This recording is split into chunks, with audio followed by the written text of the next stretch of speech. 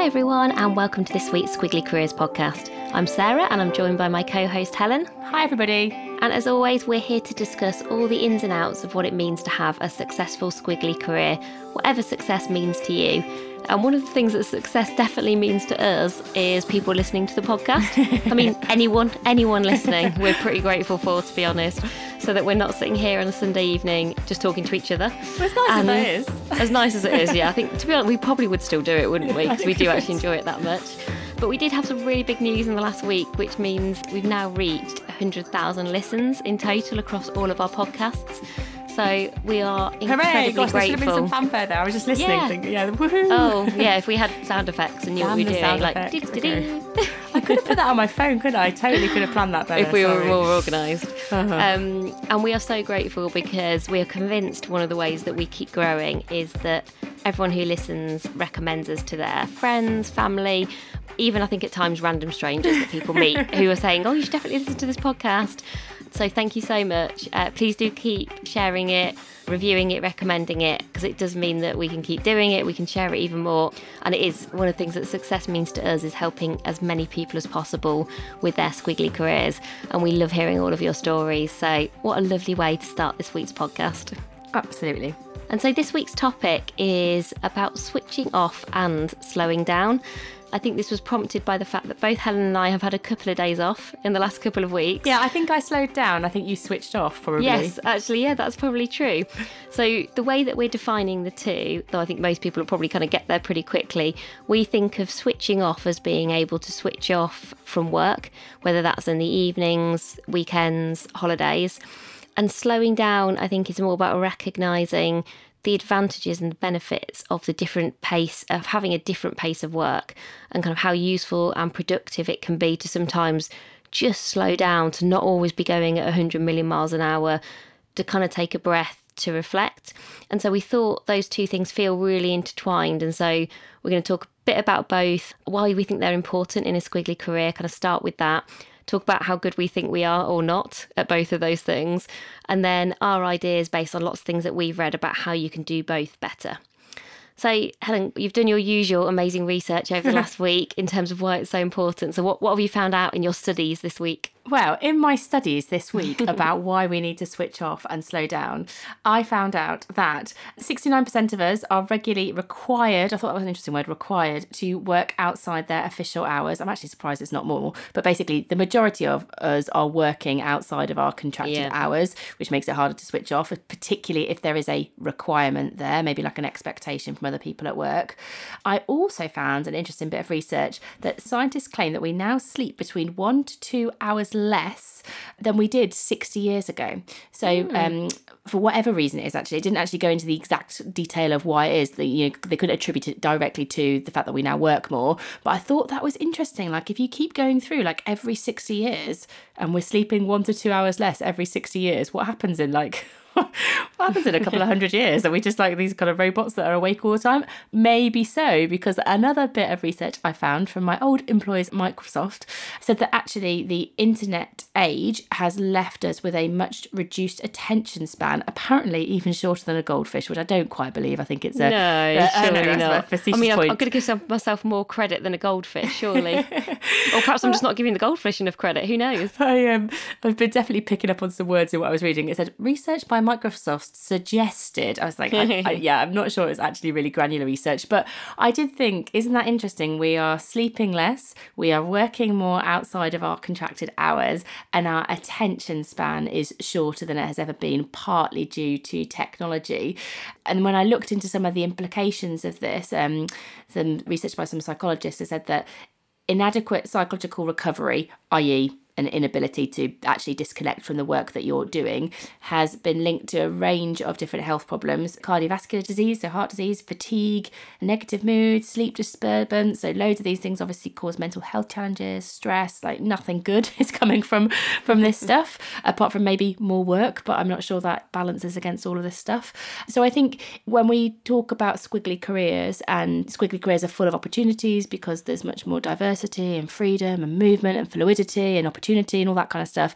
Squiggly careers are also typified by this. There's more work, there's more always on. Technology is shaping the way that we work in ways that I think can be unhealthy unless we find a way to take control of it. And even as you were talking, I was thinking about, you're saying, potentially there's more work, but that's not the same as, I suppose, better work. Yes. And actually, if you look at things like productivity, particularly for the UK, we're one of the least productive European countries, I think the latest McKinsey study found. And so, again, just because there's this thing, isn't there, of like, oh, well, if you're working more hours, there's an assumption that must be better or you must be doing more. But I think there's a real challenge now that I think more and more people are talking about is like, okay, but are you doing more of the right things? Are you getting to better outcomes? Because if you're not, then actually it just feels like we're doing loads of things that are not good for us and actually not good for anyone else either. So should we start by reflecting on how good we are at both of these go things? On, you go first. Because I think they're fresh off your holiday. Yeah, easier said than done. Yeah, so I had the typical 1 week holiday, and then I'm 1 week back into work. And when you always go back in that first day, you're full of so many like good resolutions. I always think, actually, it's one of the things that I might write a blog about at some point, that as a manager, if you're ever managing teams or people, you should definitely make sure that you talk to somebody when they come back from holiday, because I think people often have got the time and space on holiday to think about just more generally their job, are they enjoying it, what they want to do.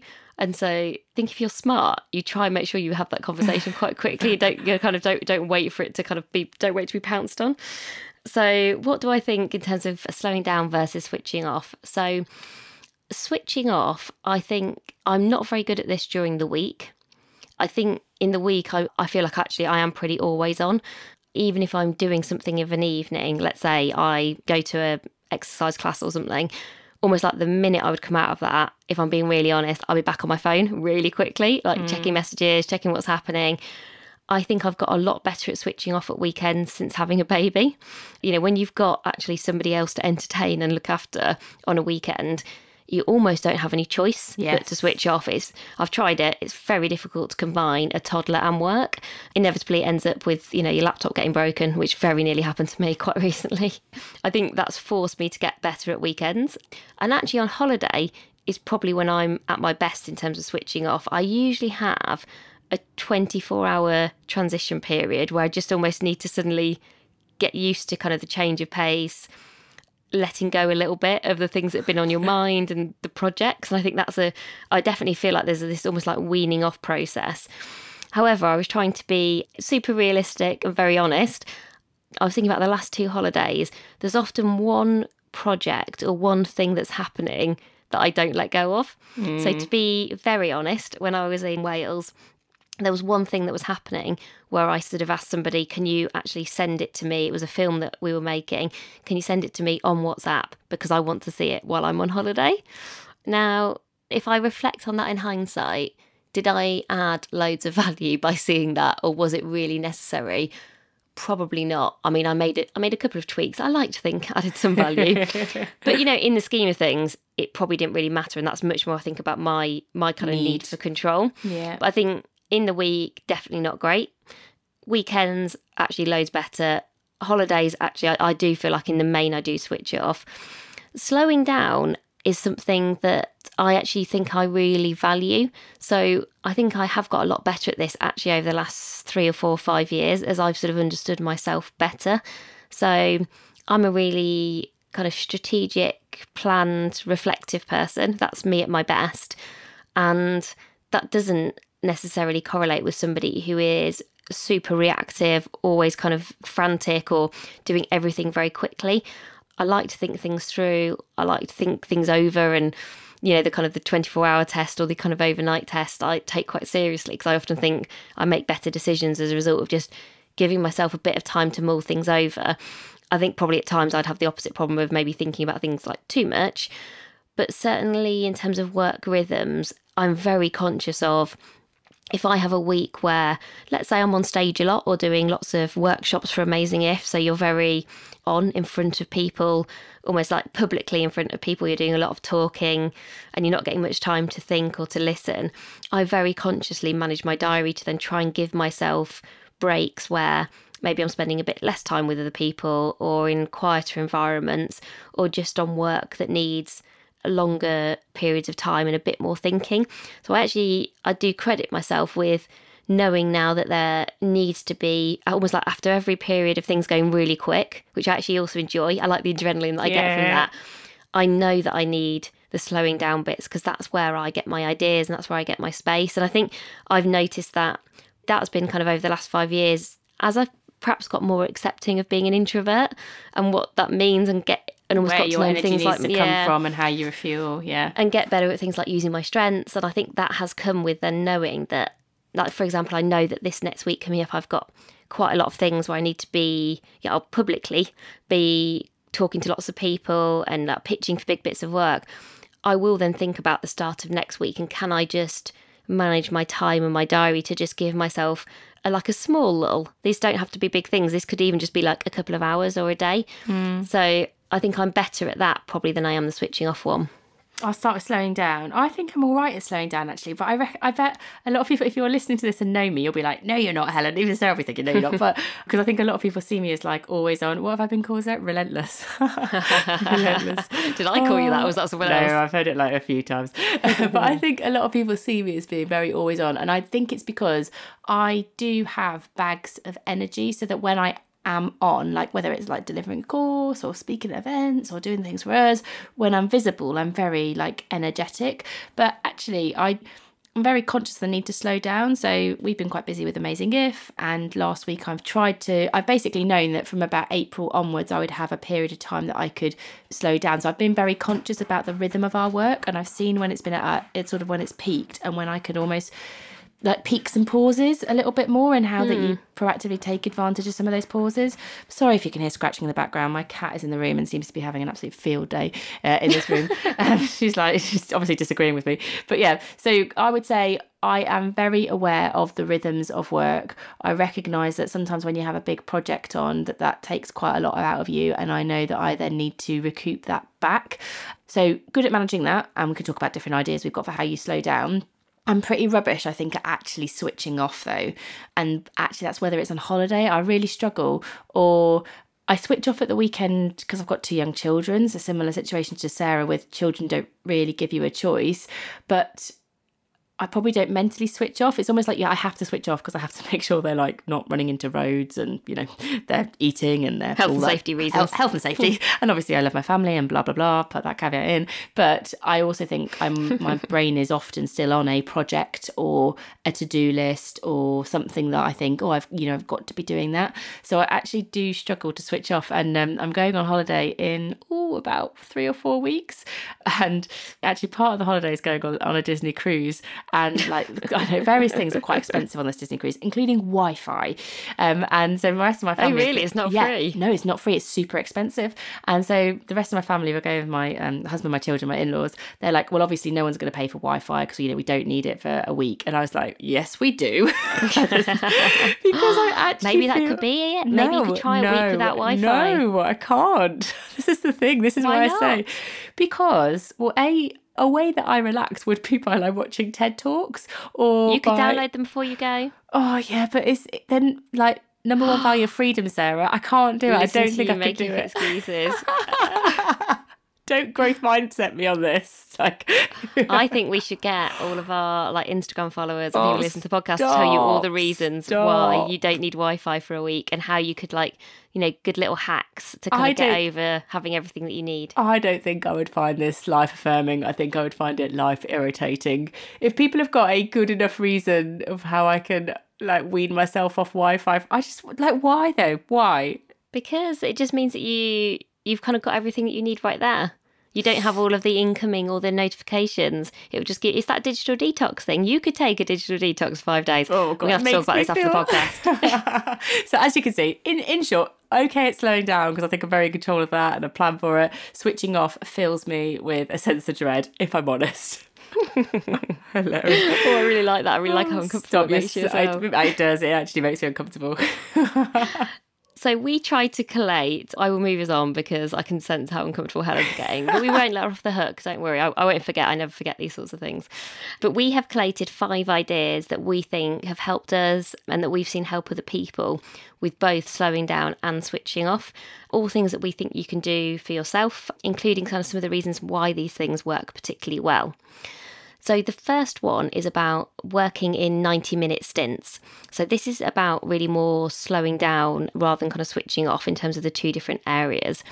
And there's so much work that shows that essentially the almost like rhythm of our energy within our bodies, the way that we work every day, we sort of have these like 90-minute loops where after every 90 minutes we need to stop and take a break and do something different.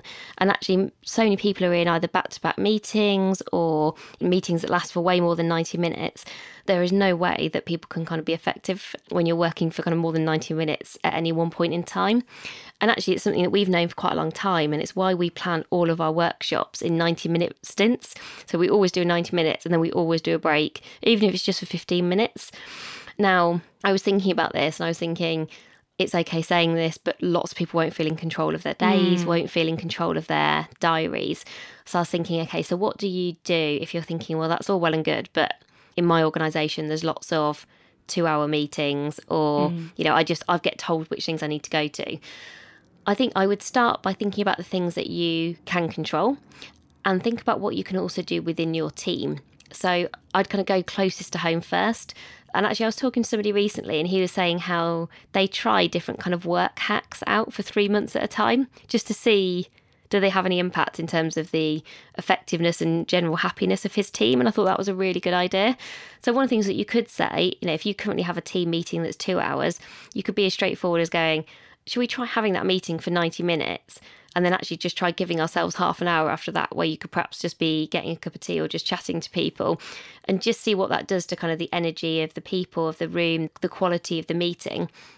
And actually, one thing that I found really interesting in one of the bits of research that we'll post in the resources was they were looking at people's presence when they worked in more these kind of 90-minute focus periods of time. And they found that beforehand, when people were just sort of going through all of these meetings and working really kind of long, unorganised ways for long stretches of time, actually people weren't particularly present, their contributions weren't that positive or weren't actually that useful. But when they were doing everything in these kind of 90-minute sprints, actually, even though they were spending sometimes less time with people, the quality of that time was so much higher. So it was almost like the quality of that person, they reported back that they felt loads better, their well-being, and they felt like they were performing better. But also the people around them also felt like they were doing a way better job. So almost like everyone was benefiting, everyone was performing better. So I was thinking, probably for most of us, we have at least some control over our time. And you could just start by doing it kind of in your own day or with your own team. And then I think you could perhaps even work together, because I was thinking actually one of the ways that I could also do this was working with other members of the people that I work with to think, okay, well, could we rotate who attends different meetings? Do all meetings necessarily need to happen? Can you diarise 90-minute periods of time when you're actually using it to plan or to think? So actually you just start to think slightly more creatively maybe about what those 90 minutes need to contain. It doesn't always need to be a 90-minute meeting. You don't necessarily always have to be with somebody else for that 90 minutes. And I was with UK TV last week and I heard a really good principle that they had done that I thought was great. Actually, I heard quite a few different things that they were doing. I was very happy to talk about them. But one of the things was they wanted to implement a meeting-free Friday. And so if you imagine, instead of a meeting-free Friday, it's a meeting principle of 90-minute max. And then, you know, there's always some kind of break. So you've got some principles about your meetings. But what they had recognised, they agreed this as a sort of a leadership team of, I don't know, about 18 people that all managed other people, that actually this would be a thing that was beneficial for the team to have one day a week when they weren't going to have meetings. But they recognised that actually some of those meetings get put into their diaries from other stakeholders outside of their direct function. And so what the head of the team had done is talk to some of the heads of the other functions and said, basically what they were trying to do, and could they support them in trying like a period of time to see if they could make this work. And I just thought that was a really, they'd got a principle that it's about the team hack thing. They'd got a principle that they'd talked about as a team and thought would help them. But then they'd also had a big reality check of, in order for this to work, we need people outside of just those people in our team sort of to work with us on this. And they'd had it just felt like a really quite sensible, pragmatic conversation with like key stakeholders. And I think maybe if you want to put principles like the 90-minute meeting in place, then actually thinking about who are your stakeholders who could support it or actually derail it, you could have a sensible conversation with them, and potentially again position it as a trial, so they think, oh, I could never have that 2-hour meeting that I really wanted now. Like, position it as a trial and talk about, you know, what the benefits you think you might see, and then talk to them after 3 months about what's actually been seen. But yeah, I thought it was a nice idea. They also had mistake meetings, which I loved, at UK TV, where they openly talk about the mistakes that they have made and have a really open culture, which I thought was also brilliant. Yeah. That is, do you know what, I'm a big fan of asking the question, what mistakes have you made this month, to yourself and to the people that you work with? And so I love that idea, because I think it's actually really brave in a lot of companies to be able to openly talk about mistakes. And I think just actually the freedom to do that would encourage people to just move quickly from focusing on the mistake to focusing on the learning. And that's what I always think with mistakes. Like, everybody makes mistakes. Actually, the most beneficial thing you could do is move people quickly onto going, okay, that didn't go well, fine. What did you learn? What are you going to do differently? So that's a lovely idea. And I think I recognise within probably most of the ideas we're going to talk about, the kind of the situational context that you find yourself in will impact what you can do and the way you can do this. So for something like, 90 minutes as being kind of a good window before you need to take a break, that'll really depend on the kind of organisation you're in. We've both worked in really big organisations where some days this would definitely have been impossible to do. Particularly, I've worked in kind of retail organisations where if you tried to do this on a Monday, it would have just been impossible. I don't think any of these things are suggestions where you're trying to make then everything perfect all of the time. Yeah. But what it might mean is that if I think back to when you worked in retail, Monday was always really, really busy, really full on. But what you could then do is recognise that actually the first 90 minutes on of a Tuesday, you might want to always keep free, just to take a breath, slow down a little bit, reflect on what had happened the day before, what you need to do, make sure you're prioritising for the week ahead. I think something as simple as that could make a really big difference then to your week. We've actually just done it at the creative agency I work at, where we've moved our kind of weekly senior meeting from a Monday to a Tuesday, where I think everybody's recognised that on a Monday, actually people are in quite a reactive mode. There's quite a lot happening all at the same time. And actually the meeting that we have is it's more of a strategic, longer term meeting. And so actually you didn't need to be on a Monday. And almost you're just adding to everybody's stress and pressure by having it. Somehow there's something about like, it has to be on a Monday. Well, why does it have to be on a Monday? So a lot of this really, we're suggesting the 90-minute thing because I think that does work, and it does show that people's performance does trail off after that 90 minutes. But really, I think slowing down is more about recognising that there is a lot of benefits in slowing down and managing your own work rhythms as much as you can in a way that kind of works for you, but also works for your organisation.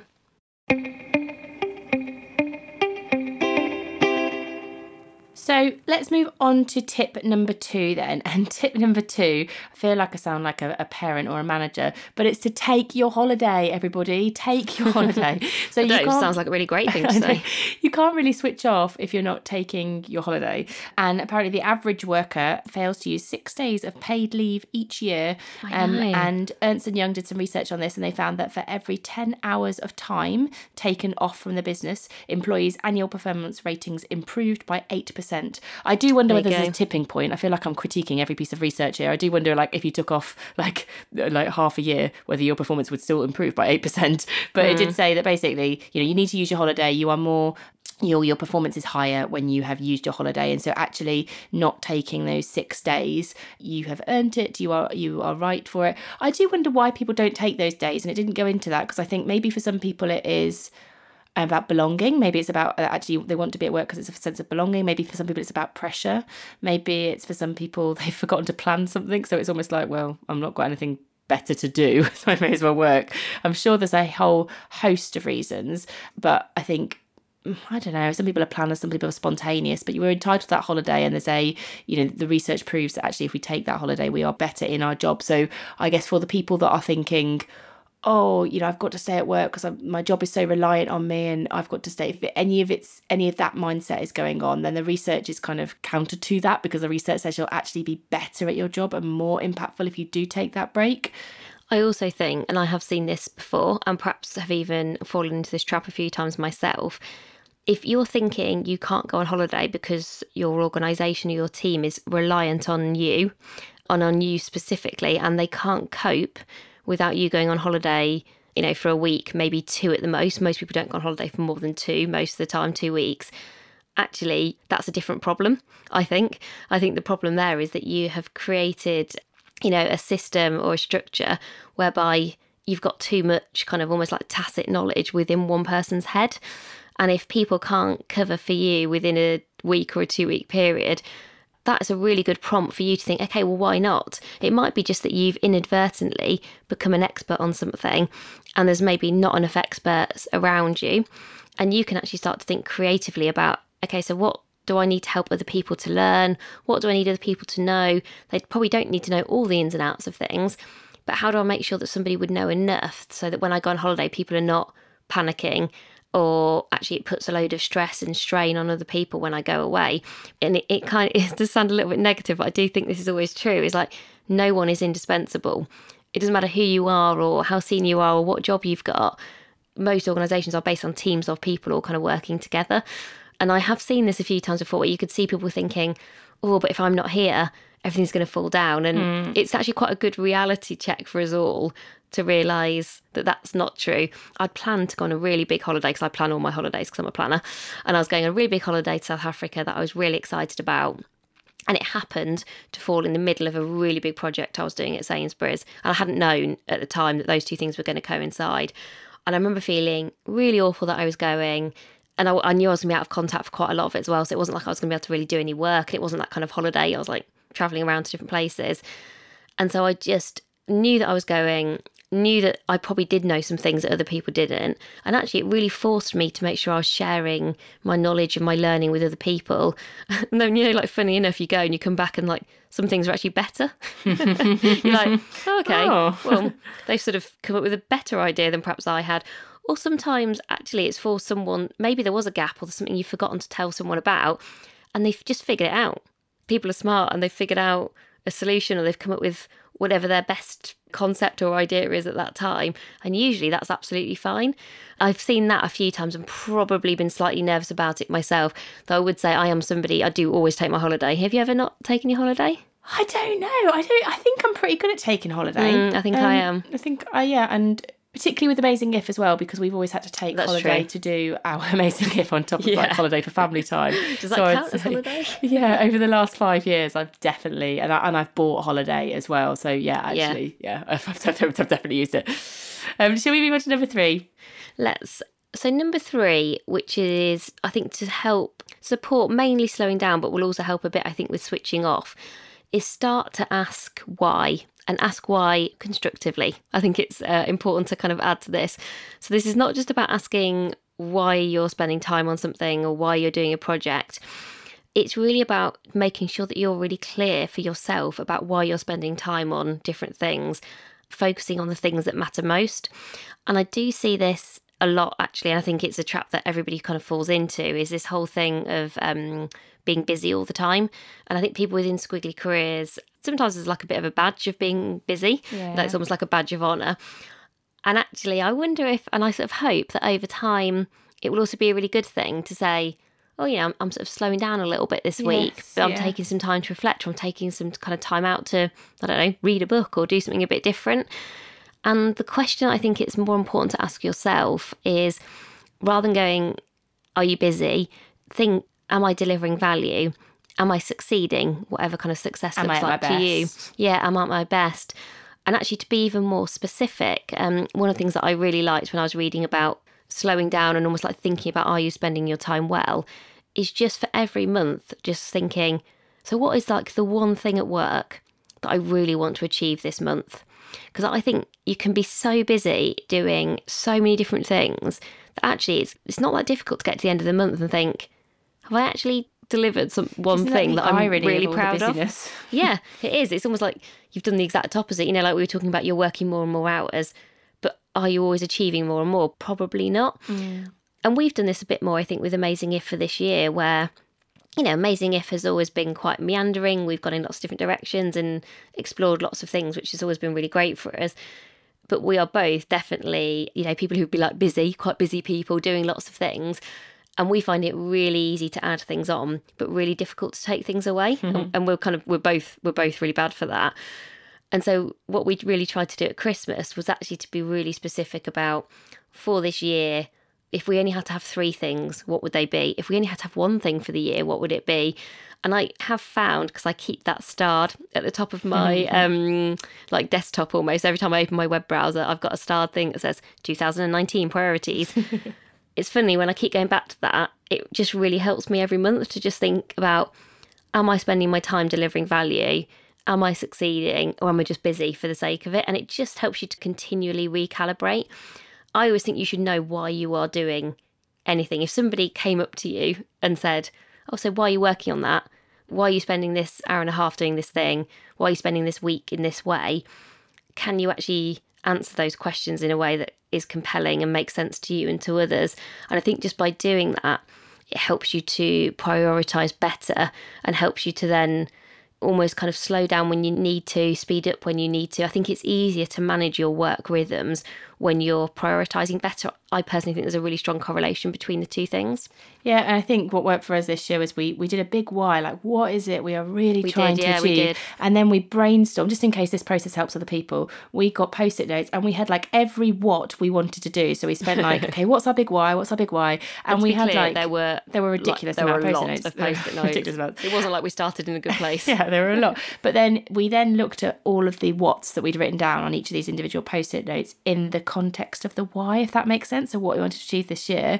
And we together then prioritised and said, okay, well, all of that clusters into, you know, the organisations we want to work with to make an impact, or all of this clusters into how we can reach more people. And it enabled us to take sort of 30, 40 post-it notes, which are basically just like a list of things we wanted to deliver, and have a really good view of, well, how do these all link together in the context of the why we doing Amazing If this year, what's our big why this year, and therefore what's the prioritisation. So just in case it helps people, like, work out why you're doing what you're doing, what's your big driver, write out all the different tasks, activities and projects and stuff that is kind of like exciting to you and you might want to do, but then prioritise them in the context of kind of your why. Well, it's working for us really well. So. Yeah, it is.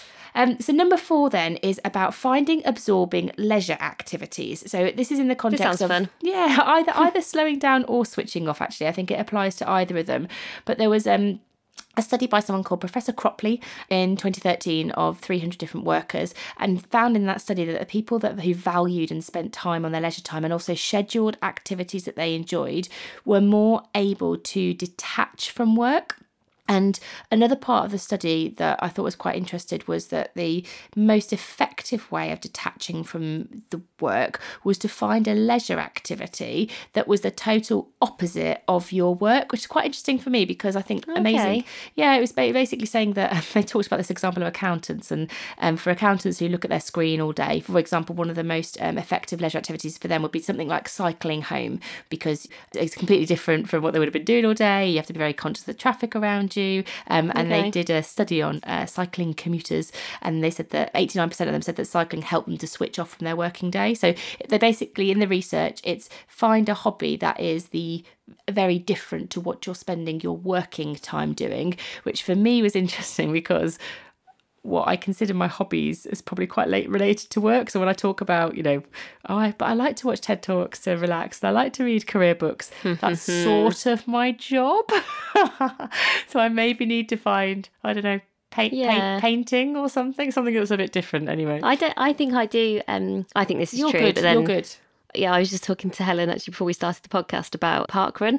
So for those of you perhaps who aren't in the UK or you've not heard of parkrun before, it's a free run that you can do on a Saturday morning all over the country, and it's 5k. So you don't have to be an amazing runner. There are people there who I swear in their 80s and 90s, all beating me. There are people there with triple buggies who are beating me doing this run. It's amazing to watch, all run by volunteers, and it's brilliant. But one of the reasons I do that, other than, you know, obviously just generally to stay fit, is, as Helen said, I like the fact that it's just with a load of people who is nothing to do with work. You don't know anyone. No one's going to talk to you about work. And it's for me, it's a really hard physical activity that all I'm spending that 5K thinking about is trying to put the next step in front of the next one and keep going and not stop. I really admire you for doing it. I think it's really good. And it takes a lot of mental energy. Well, crikey, there are people who do way better, like, physical things than that. But you got up on at the weekend to do it with a young child and then fit it into your day. It's really good. It's really good. But the thing I find whenever I do anything like that, where it is quite different, is, you just think, I just always feel better. I really believe in that kind of relationship between when you're mentally and physically just generally feeling better from doing, and it's because you have all your nice positive endorphins, etc. I know then I'll be better at work. And I've seen it time and time again. And particularly at the start of this year, where we spent a lot of time and still spending a lot of time writing our book. And I'm really mindful of that's quite a solitary activity. There's a lot of time in front of your screen. Every day before I do that, I will try and go for a run, or I'm getting quite into yoga videos on YouTube. Adrienne, she's good. Yes, yoga with Adrienne. Yeah, that's my favourite one because she's quite accessible. She has a dog with her. I like that. Yeah, and I do then find I just know that the work will be better as well, and because I'm motivated by that being better. So I like the idea of it being opposite. We'll have to think of one for you. So far, I feel like your actions are: 1, digital detox for the week; 2, finding some interesting activities that aren't work. Why has this podcast become about me? I'm absolutely loving it. I think there are some good lessons in this podcast for me, and I'm sort of stepping towards taking them. You might have to convince me over the next week. Should we talk about the last one and see whether you're doing this one? So number 5 is daydreaming. I've seen a lot of articles over the last couple of weeks on daydreaming, so perhaps it's having a little bit of a resurgence or a moment. But certainly the research that we looked at was 2017, so only a couple of years ago. And he did a really interesting article that's kind of summarised on The Independent around, actually, if we have time to daydream, so if our brain is given the space almost to just wander and meander freely, it actually increases your brain capacity. So your brain can then work faster and you then avoid distraction better. So almost like by giving your brain that freedom to just think whatever it wants to think, then almost when you then get to work, you're working better and probably more present and focused, as we were kind of talking about in one of the other tips. And I've seen quite a few people who write about it specifically in relation to commuting. And one of the things that we would often say is if you use your commutes to read, listen to brilliant podcasts like ours, etc. You can use your commute for lots of kind of good activities. I've read quite a few articles recently where people are saying that's all great, but sometimes you might just want to use your commute to just look out the window, particularly if you're driving, obviously concentrate on the road, but if you're on a train, literally just to watch what's going past you. And do you know what I thought then? I was thinking, I cannot remember, and I go on a train every day into central London. I can't remember the last time I just looked out the window. I can't even tell you what is out that window because I would sit with my head down, either working or looking at my phone or listening to a podcast. And so I do actually just allow myself to do that a little bit more. There's just been something that's kind of twigged in me that goes, actually, if I'm particularly tired or just feel like I just need a bit of a break, or maybe I've got a particular hard problem a knotty problem I'm trying to think through, actually, rather than just delving into something or trying to answer loads of emails, perhaps just thinking I'm just going to sit on the train for 35 minutes and just look out the window and think about stuff is quite interesting, especially then related to the fact I then walk home. I often find sometimes that thing of sitting and thinking and then walking, having a bit of physical exercise, does then sometimes mean that by the time I got home, I have thought about something or a new idea or a new way of thinking through something that I was finding quite tricky. I think I probably do a little bit of it. I wouldn't say I'm brilliant at it, but I'm a lover of a bath for 90 minutes. And in the bath... 90 minutes? Yeah, I know, really long time. I feel like I wait till the kids are in bed. You must be very shrivelly. Yeah, I think I probably have. I keep topping up with really hot water. But that's probably my time. I don't talk to anybody else. I'm just in there. That's Do you look at your phone? No, not really. No, Helen, not really. A bit, because it's 90 minutes, so I'm a bit anything could have happened. I'll have it there, but I don't generally look at it. Sometimes I read, sometimes I just sort of splash around a little bit. But I think that's probably your daydreaming time. Yeah, I think so. And then I was also thinking about the train thing. I went to Sweden earlier this year, and we had this amazing train journey where like outside it was just white, which sounds like a very boring, it was very snowy, but we were just driving like through forests, and I guess it was so white and so snowy and so different to what I normally see when I look out of trains windows when I'm going into London, that I was just sort of struck by it. And honestly, for like about an hour I just looked out of the window for ages, and I was just thinking, God, it's really beautiful. And I don't really know, like daydreaming, I don't really know if I daydreamed, but I definitely just let my mind wander and appreciate what I was looking at without having any intention of coming up with any ideas or, you know, any kind of worky thoughts. I think I would suggest the thing here that there's some potentially so much pressure on almost like productivity, using every last second to like the nth degree to trying to do something, that almost giving yourself permission to daydream and almost finding what feels right for you in terms of when might you do some daydreaming. Sometimes it is when people are going for a walk. But yeah, I was thinking this the other day, I was thinking, I can't remember the last time I walked without my headphones in. I'd like wear my headphones pretty much all of the time. Usually listening to a podcast, various different kind of ones. And some of those are very much leisure ones rather than work ones. But I think because I'd lost my headphones and I was actually really panicky about commuting into London and back without my headphones. But then it probably just encouraged me to just walk and daydream a bit more. Yeah. Because like I didn't have something kind of going on inside my brain or something talking to me. So it's just interesting, that's an isn't easy it? hack, isn't it? Like an easy daydreaming like a really easy hack. one. Like next time you're walking along, take your headphones out. Take your headphones out. Yeah, leave your headphones at home. Who knows what might happen? So as always, all of the links to the articles that we've referred to, and actually a few extra ones that we looked at while we were planning for this week's podcast, a really good one from Harvard Business Review on managing your energy and not your time. Nice. That's really useful, and that has lots of links to other podcasts. And the other one that I really liked was slightly more about leadership, but about kind of being present as a leader. And that's the one where they taught specifically like about before and after, where before they were kind of acting in one way, they tried being more mindful, kind of changing their behaviour, and just how positive the impact was on both themselves and the people around them. I found fascinating. Because you know, when you sometimes think, oh yeah, these things all sound really great, but do they actually make almost like a tangible, concrete difference? It sounds like the sort of article you might, you know, sometimes when you have a manager that isn't always the best manager, but a frantic manager, you're like, how do I send this article? Yeah, that's where my suggestion in that instance would always be like, share it with the team. It's always very useful. That's what the team's for. I'm with you. So as always, thank you so much to everybody for listening today. As we said at the start, we're really grateful for all our listeners. Please do continue to share it, give us feedback, and if there are any topics or anything you'd like us to cover that we've not, please do let us know. We definitely kind of take requests, which I always think makes it sound like a radio show. Please do follow us on Instagram. We're just at AmazingIf. You can direct messages with any ideas you've got for the podcast, and we always update with kind of what we're up to on Instagram and the latest podcasts. All the resources are on our website, www.amazingif.com, and we're on Twitter too, which is just at amazing_if. Can I just put one little thing out, Sarah, actually? So an idea that Sarah and I did a little bit of WhatsApping about last week was potentially featuring some of our listeners' best pieces of career advice on the podcast. So it's a bit of a test. We're not kind of 100% sure how it works, but in the spirit of one of our values being work in progress, we would love to see if this would work.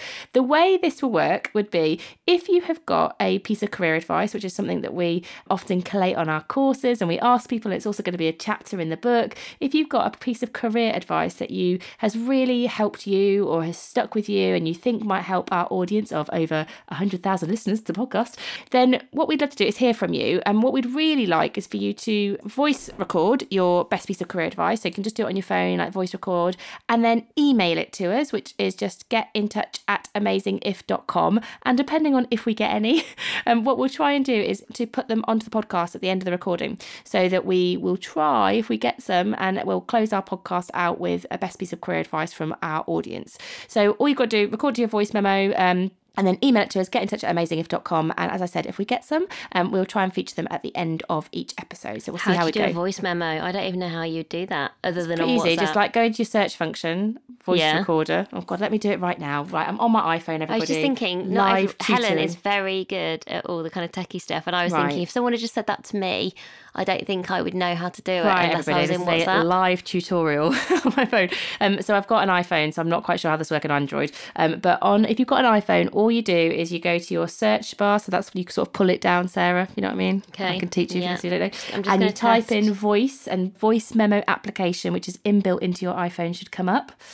and then it will pop up, and then you just record it. There's a little red button, the record button. You record it, it saves it, you email it, then you can select email and you email it to getintouch@amazinggift.com. It's pretty easy, I promise. Oh, well, there we go. Good step by step. And so let us know how you get on. So hopefully that feels pretty straightforward to do. And next week, we've got one of our special guest podcasts. So I'm actually going to be talking to a lady called Christine Armstrong, who is the author of a book called The Mother of All Jobs.